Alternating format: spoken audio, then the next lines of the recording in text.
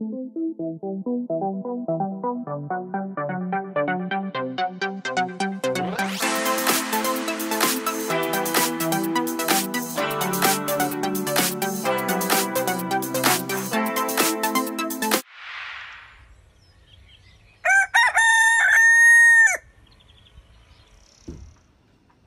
everyone, I'm Cobi Snelson from Cottage Flowers, a cut flower business based in Somerset.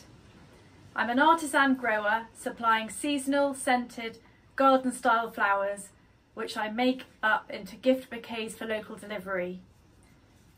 I also offer a personal service to brides growing and arranging flowers for their wedding day, and I sell flowers to florists as well as running workshops here at Cottage. I grow on 1/3 of an acre and we grow over 70 varieties of flowers for cutting within our garden. I thought, as it's the Flower Farmers Big Weekend, it would be a nice idea to show a little of the area where we grow and to tell you about my essential tools of the trade.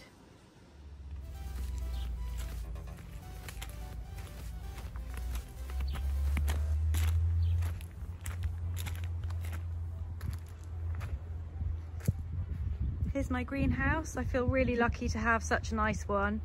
It was bought for me by my auntie.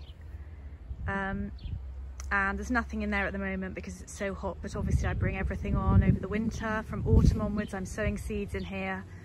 It is really lovely to have a greenhouse if you are going to be growing commercially. Either a greenhouse or a polytunnel. You don't need both, but they are nice to have.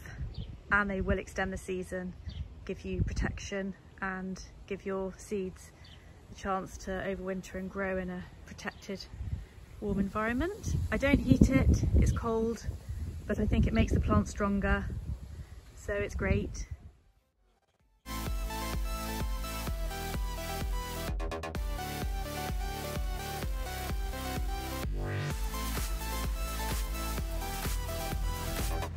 So I'm going to take you into the polytunnel where I'm hoping I will find my favourite tool of the trade.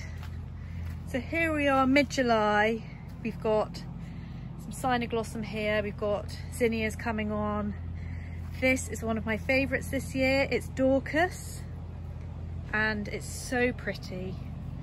I love it every year. It's all its different stages, it just grows so beautifully. And it's a lovely carrot flower, and it comes in burgundy too, Dorcas Dara. And this is the most gorgeous Thalaspi, which is just so lovely, really pretty, lovely foliage, lovely flower, great in wreaths. And here is my favourite tool. This is my trowel. I really love it. It's a copper trowel with a good sharp edge, and this one's lasted me for years.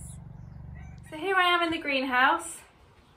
One of the things, an essential, is seed trays. And I put square pots in mine. I can fit 15 of these into my seed trays. So I start off, I grow my seeds in these little small trays like this. And then I prick them out into these, and then into my trays they go. I used to use wooden seed trays, which were great and looked beautiful, but they just weren't very practical. They leaked, I couldn't water properly with them. And although these are plastic, they will last for a long, long time. They're reusable, I use them every year, and they do the job really well. This is little Peppermint, who we bottle fed as a lamb. And these are our donkeys who help us grow the flowers by supplying manure for the compost heap. The chickens help us make the compost too. The majority of our animals here are rescued. These are our compost bins.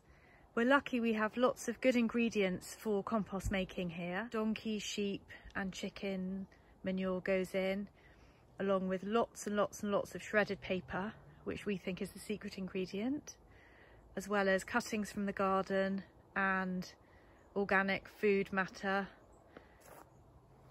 and occasionally some rainwater if it gets dry. We label them so we know when they're ready. They take up to a year to be ready for spreading around the garden. We don't turn our compost, we just let thyme and the brandlings and the worms and the centipedes do the work. So this one was filled in August 19, and you can see it's almost ready, but we won't use it now until autumn winter time, when we'll cover the garden with it when we have more time. And it's great for flower growing. This is my shed where I do all my arranging. I cut the flowers and I bring them in here in buckets of water for conditioning overnight. It's just an ordinary little garden shed which I've painted, and I store my buckets here. My radio comes everywhere with me. String or twine for tying things up, staking flowers and plants, and scissors. These are my favourites at the moment, Saccagens. They're lovely. A few other tools of the trade that I'd recommend would be a good quality hose pipe, a spade, a hoe, a wheelbarrow, a lightweight watering can, and a garden trolley like this. This is really useful for carrying seed trays and also buckets of water, so that when you're cutting your flowers, you can transport them easily around the garden.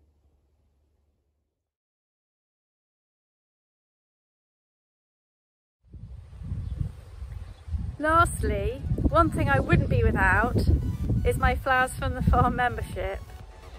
It's just been the most brilliant community to be part of. There are 800 members now, mostly all small artisan growers like me. Some of the growers do grow on larger areas, but there are lots of us growing in smaller gardens or on allotments, and we're working alone, and so we have a brilliant support network in Flowers from the Farm. We share information and everybody is very supportive, so that's been really wonderful for me and pushing me forward, and brought me confidence and many friendships, which I'm very grateful for. So have a look at the website www.flowersfromthefarm.co.uk. Come and join the British flower movement. It's a great place to be and I highly recommend it.